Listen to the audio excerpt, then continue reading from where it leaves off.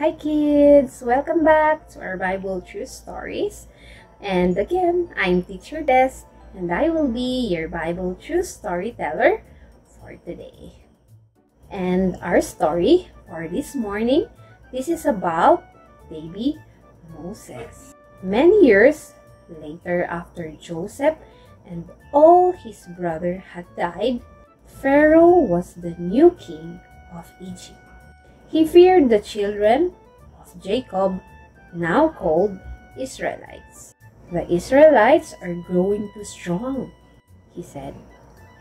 If there is a war, they may fight against us and defeat us.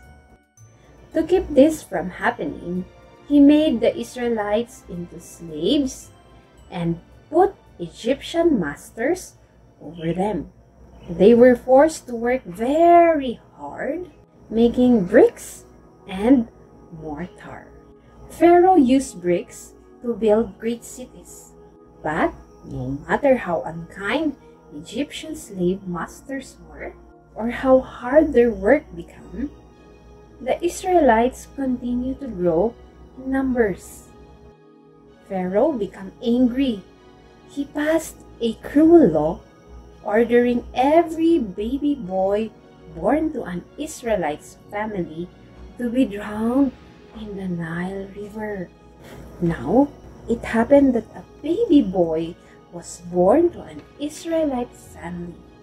Fearing Pharaoh's decree, the mother hid the boy for months. But when he began to cry and move about, she had to do something to save him. She decided to make a large basket out of the reeds that grew near the river. She sealed it with sticky tar so it would float. Then she put the baby in the basket and set it among the reeds along the river banks. His sister Miriam stood at a distance to watch over the baby. And that evening, Pharaoh's daughter went down to the river to bath. It was then she noticed the strange basket floating among the reeds. "Fetch that basket," she said to her servant girl. When she opened the basket and saw the little baby born, she loved him. Then Miriam came forth and said, "Would you like for me to get an Israelite woman to take care of the baby?"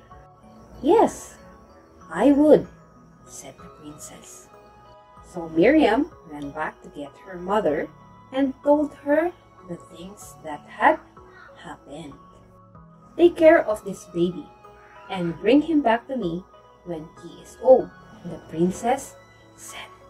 When the child grew older, his mother took him to Pharaoh's place, back to the princess, and he became her son. The princess named him Moses, saying, "I drew him out of the water." Today's affirmation: God will keep me safe. Say it with me again, kids. God will keep me safe.